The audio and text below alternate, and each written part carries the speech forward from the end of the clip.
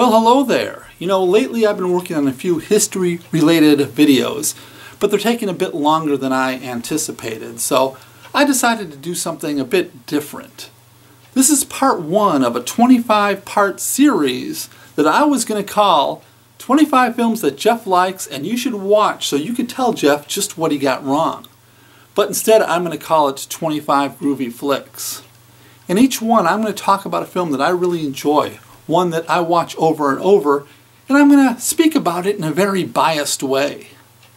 Today I think I'm going to talk about, where did I put that DVD? Oh, it's right here.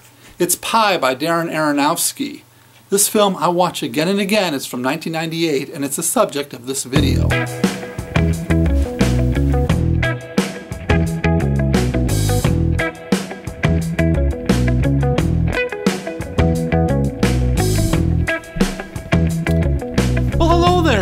Kelly here, Jeff to my friends, and you can call me Jeff. So Pi is a 1998 American psychological thriller film that is anything but normal. It was the first film by Darren Aronofsky, who wrote and directed it. Now, Aronofsky's gone on to do other films like Requiem for a Dream, The Fountain, The Wrestler, and others, but this is where it all started. It's a very low-budget film made in black and white for about $60,000, and that's amazing. It stars Sean Gillette as Maximilian Cohen, a mathematical genius who believes numbers are the answer to, well, everything. He believes there's nothing in life or nature that can't be solved by using numbers, or at least that's what he comes to believe as the movie rolls along. Now he's got all kinds of problems. He has headaches, he's paranoid, he takes pills and has nosebleeds, his migraines cause him to black out, and, well, he's just a mess. He's a trouble loner who seems to only talk to a little girl who lives in the same apartment building as he does. Now, in his little dank apartment, he has a strange computer thing that he calls Euclid, and he's trying to use it to predict the stock market. Others are interested in his work. There's a group of Hasidic Jews who believe that if you can convert the Hebrew alphabet into numbers, you can use the Torah to get hidden messages from God. There's also a Wall Street firm that wants to make a deal with him, and they tempt him with some sort of supercomputer chip that they have. Look, I'm probably doing a poor job of explaining it, so why don't we watch the trailer?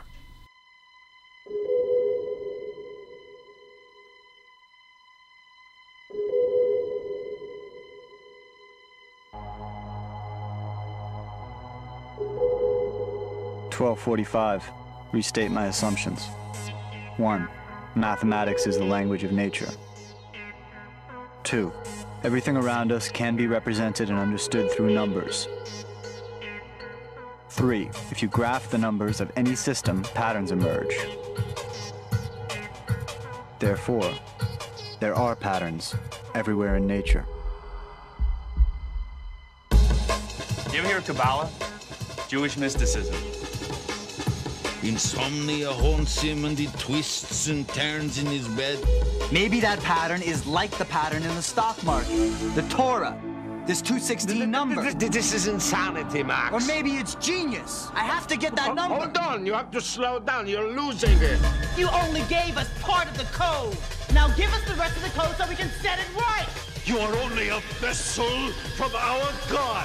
You are carrying a delivery that was meant for us.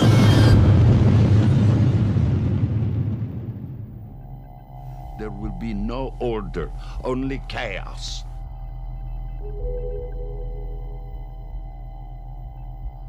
Did that help? Probably not. Of course, there's a lot more to it than that. Max goes through a lot, and it gets very complicated. Things keep on building, Max's headaches become worse, and his paranoia grows. And I'll just say that Max comes up with a very drastic solution to his problems. Now, I have a love for low-budget films, and I also love films that are strange and unusual, and this film fits the bill on both. The film is bizarre, intelligent, and it reminds me a bit of David Lynch's Eraserhead. Not in plot, not at all, just in its look and feel. It's stylish and engaging, and, well, at least that's what I thought. Darren Aronofsky was born in Brooklyn in 1969, and some of the locations in the film were ones that he remembered from as a child. He studied at Harvard University, where he majored in social anthropology, and he studied filmmaking. The film's roots started when he was a sophomore in college.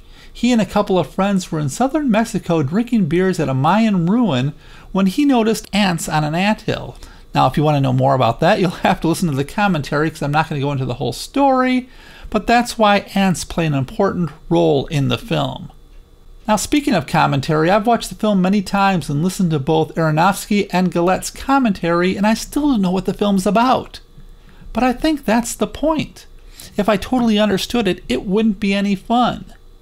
But I think if I had to guess, it has something to do with, well, ignorance is bliss. If by chance you're under the impression that this movie is based on math and math theories, well, you're wrong. Now, the acting in the movie, which sometimes in these low-budget movies can be pretty bad, I thought was really good. And the fast-paced editing, when you combine that with the electric techno soundtrack, creates a frantic mood. You really feel like you're getting into the head of a man going crazy. And the graininess of the black and white film gives it a brilliantly surreal, almost nightmarish look. Now, I won't lie to you, this film is not for everyone. Just go to the IMDb page and read some of the reviews. There are some people who hate this film. Though on Rotten Tomatoes it has an audience score of 85%, which is pretty good, and the majority of the reviews on there were positive. Victor B gave it 5 out of 5 stars and wrote, "A bizarre thriller that is as smart as it is unique, and you don't have to be a math whiz to get it. Despite a small budget and offbeat subject matter, the film manages to draw you into its odd little web of intrigue and suspense." But not everyone agreed. Scott R gave it a half star and wrote, "The movie clearly thinks it's brilliant, but there's no tension. It seems more like the ranting and raving of a madman." To each his own, I guess. But you know, one of the reasons I think people hate this film is that it doesn't answer the questions that it asks. People want closure in their films. They want the bad guys to get their comeuppance. The plot needs to be wrapped up in a nice little package, and personally I think the ambiguity of the film is what makes it wonderful. I love that, just like 2001: A Space Odyssey. But the bottom line is, if you want to be cool like me, you have to watch and appreciate this film. And if you don't appreciate it, you decide you don't like it, well, that's fine too. I guess you can still be cool. Anyway, this is probably the most uncool man on the internet saying thanks for watching, and I'll be back soon with film 2 of my 25 Groovy Flicks. Thanks for watching. Bye.